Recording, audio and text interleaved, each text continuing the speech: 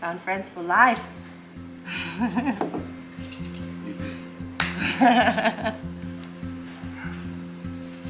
think it's just been the best thing. It's grateful to be able to meet everyone. I've loved finding friends and actually finding a place to belong to. Empower me in a lot of ways. The friends and the group of people that SLP has given us is so valuable. Having people to do things with makes a lot of difference in the world.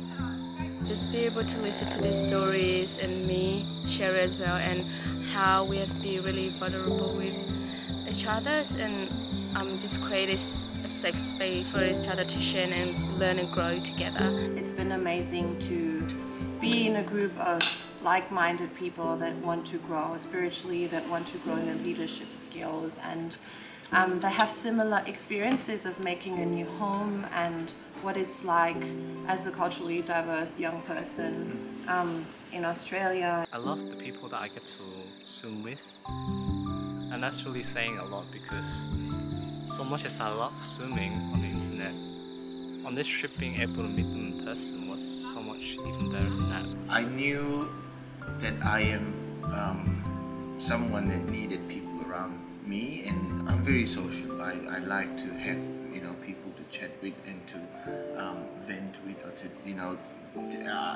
it just really helps me that way. So I'm really grateful for the other leaders that I've been able to have this SLP journey with. It's been a lot of fun to meet new people and make friends actually, and especially now in the retreat that has come together really nicely, and I'm glad. All the lovely people here, and really feel and sense God's love in this group. Having people that are like-minded and that are looking for the same thing, I think He's given me it has been a real blessing. I'm most grateful to God for this experience, and don't know where He's going to lead us in the future, but I hope we cross paths again in the future, because I really love this experience.